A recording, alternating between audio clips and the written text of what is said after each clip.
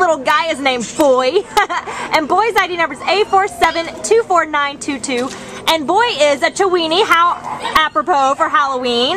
He's a Chihuahua mix, and look at that awesome little snout. What do you call that snout? That's awesome. He's cool though.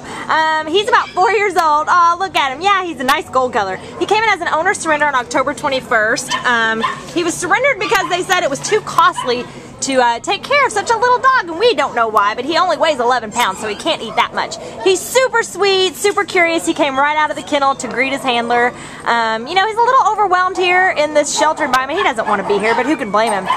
He seems to be good with other dogs. He has some little kennel mates that are his size, and he walked by a big dog earlier and seemed very indifferent. So this little guy is just going to be a fun little man to hang out with, go on some walks, and obviously, you know, cuddle up too, because he's very affectionate and super, super cute.